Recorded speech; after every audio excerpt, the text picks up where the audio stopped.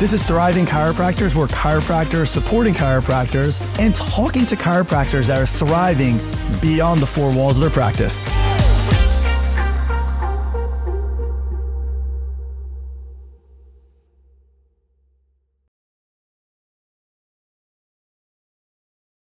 This is Dr. Austin Cohen with Thriving Chiros, and we are very lucky today. We got a 2-for-1 special right here. Dr. Joe Clarino and Dr. Deb Cirone here. Very grateful they came out today. They've been a mentor to a lot of chiropractors for a long time, and this is going to be such a great podcast that we're going to be able to share today with you all. And what we do with Thriving Chiros is we want to take chiropractors not just surviving, but we want to help them to thrive. And so, grateful to have two just very successful chiropractors, but also I look at y'all as more just than chiropractors. I look at y'all as business people. Oh, and I think that's cool, right? I think that's a big transition to make, going from a chiropractic clinic to being a business owner. Very big. Even if you own the business, you still own a job. A lot of these chiropractors, you guys actually own businesses. And, I think my first opening question to both y'all is, looking back over the time you guys, when you graduated, what would you share as some of the big pivotal moments or decision you made, or it could have even been like a book you read or a moment of time where you really transform that mindset, though, to go from owning a job to owning a business? I don't know who wants to start with that, but. For me, 26 years in practice, there's been a lot of things that have happened over the years. Experience will definitely give you the wisdom. But I would say one of the biggest things that happened with us was COVID. So for years, once COVID happened, let's just put it this way, we know everything shut down. They said we're going to flatten the curve, and we knew it was a bunch of baloney. And that's where we said, you know what, it's time for us to shift gears and step in front of this rather than being behind it.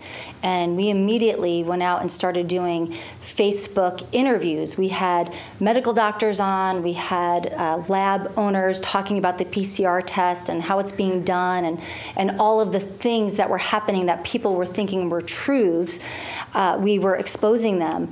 And I wouldn't say it was exactly doing that was pivotal. I would say the pivotal thing was really all of the things that we did prior to that. So we created a culture in our practice, and we were teaching people how to be their own advocates and teaching people that the power that made this body heals the body. So when this came, people were kind of, they were like, okay, this is a real thing, it's a virus. And when all of the misinformation was coming at them and we started putting ourselves out there for people to see real information, they already trusted us and they shared it. And I think that was massive, not only to, you can't just wait until something happens. It's like praying to God after something is already going on. You got to create the relationship first. So relationships were key and communication was key. So when the world kind of fell to hell in the handbasket, we were there. How many interviews did you do? Oh, gosh. I don't know, we probably did 18, 20 something. Yeah, we did a lot. Are y'all still doing them, or has that taken a pause? I took a pause. No, somebody got really busy and stopped doing it. And I think that's great to be proactive, though, from the standpoint of hey, it happens. Because when was the first interview? Oh, gosh, really early on. I would say a couple of weeks after the shutdown. Wow, so still March. Yeah, and we had to really be careful about the words we use and how we were really dancing around things, and we never got shut down by Facebook. But we were able to kind of show people information without being flagged. And like she said, I was blown away by how many people leaned into that, which not even from our community, but just around the country. People leaned into it. We had thousands of people on there every week. It was pretty wild. And the information was real, and it had pertinence to it, right? And so the thing about that is it not only gave us more strength to go back to the office and fight the fight, but it gave our team. Our team would listen to it every week. And then when we would go there, with armor and excitement and intention, and then all of a sudden the patients felt it, that we were the, Franson says this, which was really cool. He was like, Stephen Franson, he was like, buffaloes run into the storm, everybody else runs away from it. And he's like, and that was probably the thing that we really pivoted. We ran into it instead of running from it. And then what were some of if you look back, because to me it's like action. A lot of chiropractors say they want to do things and they should do things, right? But you guys did it. Yeah. And you did it in March, which is obviously when everything started to happen. You took action behind that. You're very purpose-driven chiropractors. I know y'all very well. What were some of the results from that? Do you guys have any tangible results or even mindset shifts where just transform the practice or your life as a whole? Well, economically, if you look at it from an economic perspective, we dropped probably about 30% when it hit. It went down, but I just kept telling, our team, and I kept telling all the other clinics in our franchise was like, hey, this is a slingshot move, right? This is how it works. Like, you pull back to let go, and then once you let go, hang on, because everybody else is pulling back to let go, and there's a difference. To pull back, let go, to pull back, hold on, right? And when we did that with the intention of like, when everything catches up and it turns, we're going to be way in front of everybody else on the back end.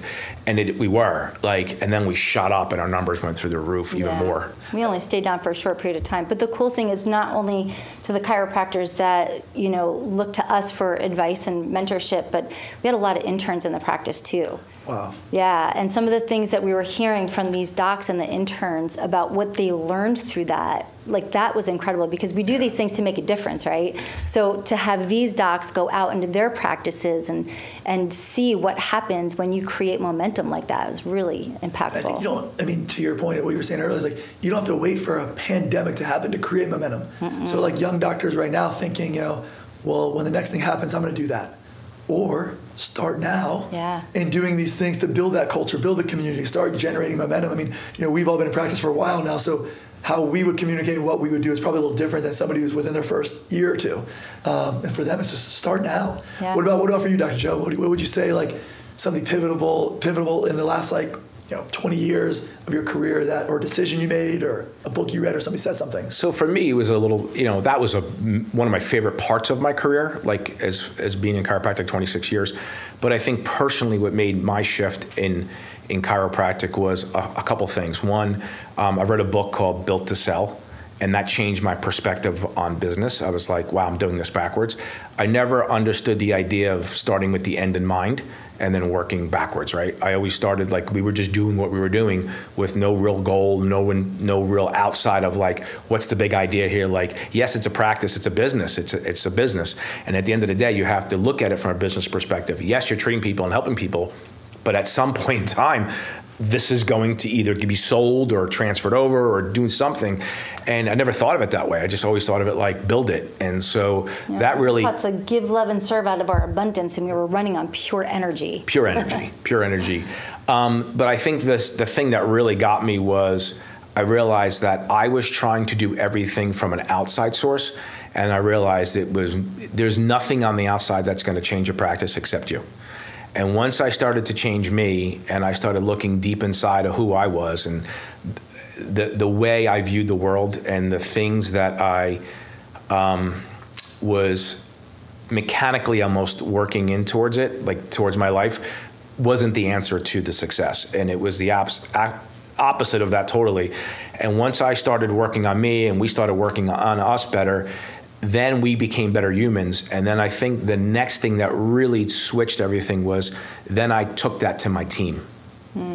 So once I realized that we're in the business of raising great people, and inside of that, your team members have to be phenomenal.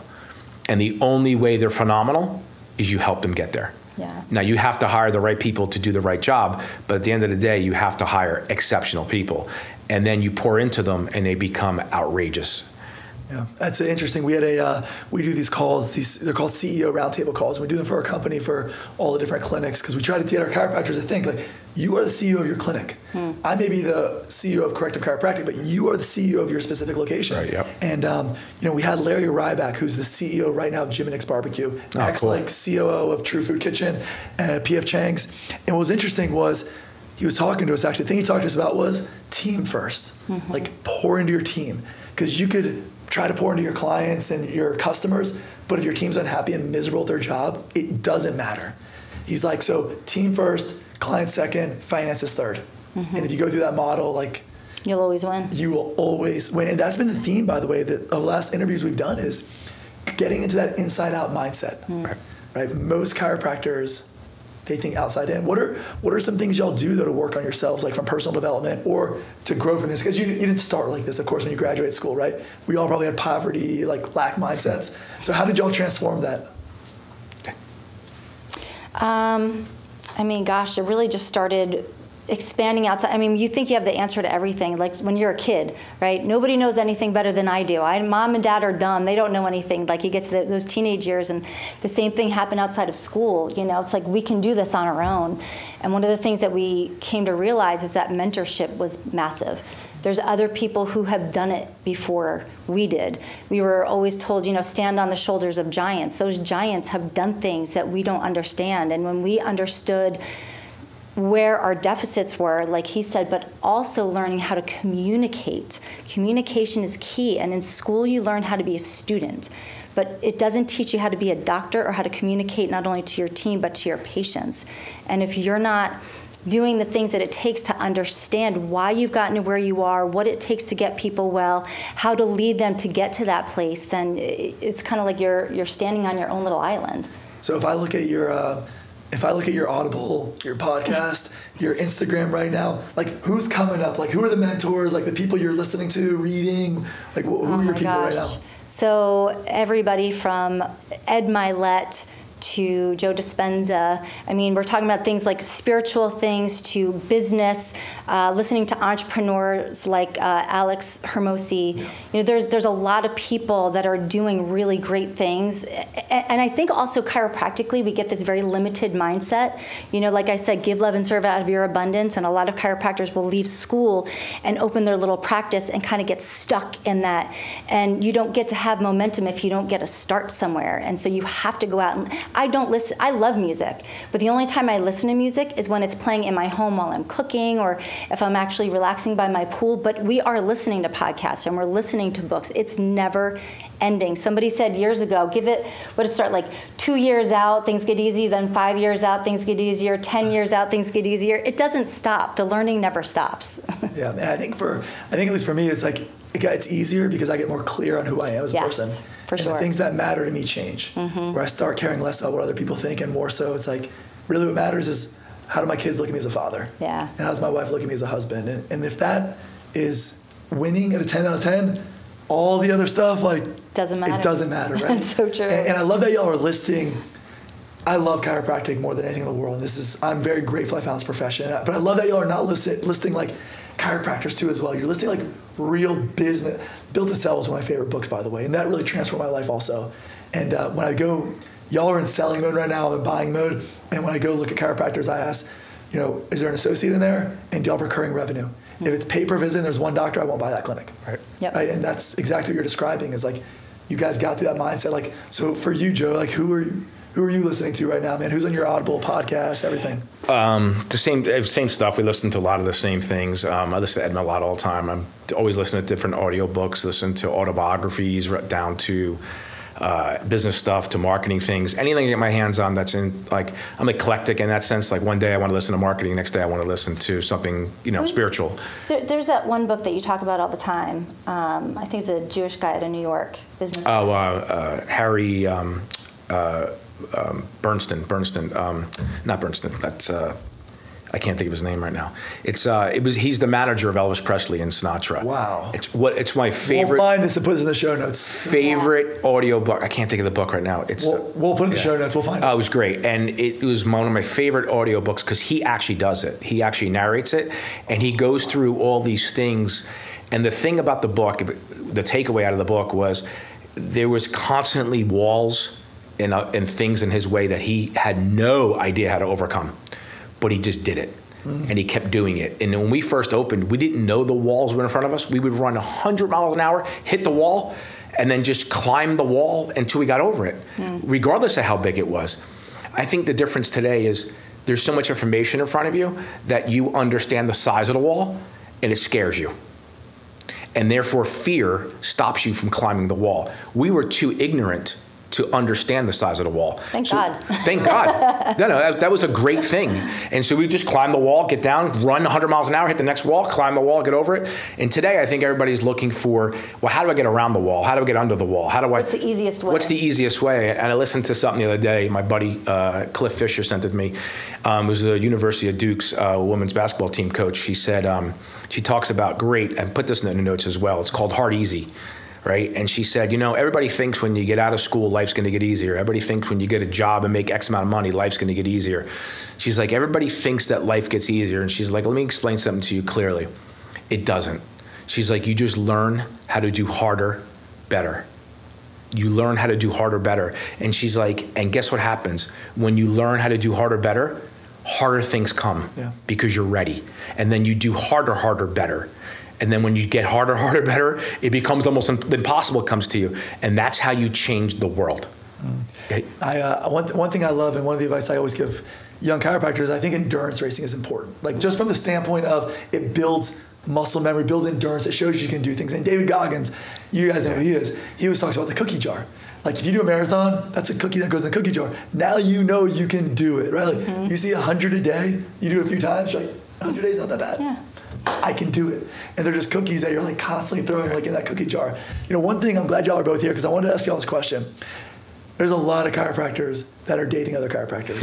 A lot. And they're thinking about going into practice together. Oh God, I could talk about this for 3 hours. Yeah, so we have like 4 minutes left, but I would just love, first off, like, do you recommend it?